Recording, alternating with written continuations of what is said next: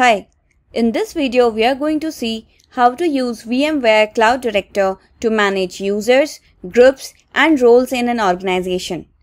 In an enterprise, different individuals have different roles and rights with respect to access of resources. This makes managing a role-based access crucial. VMware Cloud Director supports various levels of role-based authorizations. These roles consist of a set of rights which controls the access of the resources. VMware Cloud Director also supports various modes of authentication for its tenant users. An identity provider integration can be done via Security Assertion Markup Language Protocol or OpenID Connect Protocol. A service provider can control which rights are available for an organization. Besides that, a service provider can publish global tenant roles that cannot be modified. Let's see how an organization administrator can manage different users, groups, and roles in an organization. After logging into your organization, click on Administration tab. On your left-hand side, you can see users, groups, and roles under Access Control section. If you want to see details of a user, click on its username. You can see the general settings and the quota settings. By clicking on the context button against the username, you get various options like enable, disable, unlock or delete a user. In VMware Cloud Director, the usage of local users is being deprecated. Tenant organizations are encouraged to integrate a third-party identity provider with VMware Cloud Director to provide access to users for more secure login. The creation of Identity Provider Federation is covered in a different demonstration. To create a local user, click on New. Provide the username and password. It is important to assign a role to a user as it defines its rights in the organization. Go back to All Users.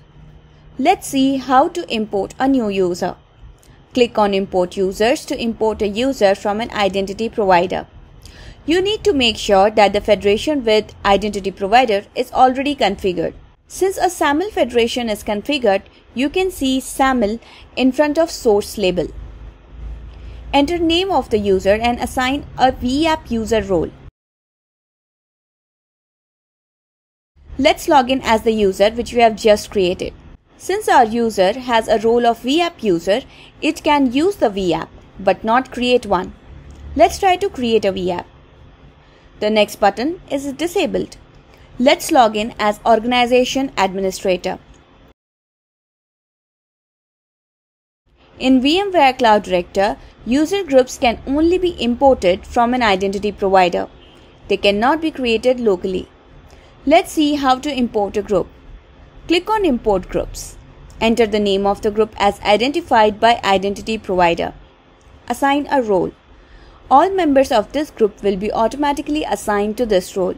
Each member user of this group will get automatically imported at the time of first successful login.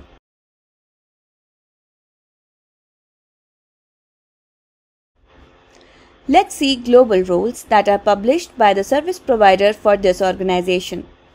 A catalog author role allows a user to create and publish new catalogs. A console access only role allows a user to view virtual machines state and properties and use guest operating system. A defer to identity provider role means the role is determined by the identity provider at the time of user login. An organization administrator role provides administration rights to a user. A VApp author role allows a user to use catalogs and create VApp. A VApp user role allows a user to only use VApps created by others. An organization administrator can create customized roles as well. To add a new role, click on New. This new role will be available only in this organization. There are numerous rights from which specific rights can be chosen to customize a role. Let's create an auditor role. This role will allow the user to only view all the resources and configurations. To configure that, check View box on the top panel. Let's assign this role to a user. Select a user and click on Edit. change the role of the user to the new read-only auditor role. Let's log in as this auditor. You can see that the edit or create options are not available to this user. Whereas you can see that this user can view all the configurations. Let's log in back as the administrator. If you need to delete a user, first disable it. Once it's disabled, delete option is available. If this user owns any resources, an organization administrator can transfer its resources to itself at the time of deletion. You can delete a group by simply choosing the group and clicking on delete.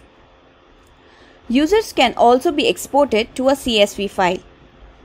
You can also delete a role that has been created by you as an organization administrator. You cannot delete a role published by a service provider. Before deleting a role, all the users of that role must be assigned to a different role.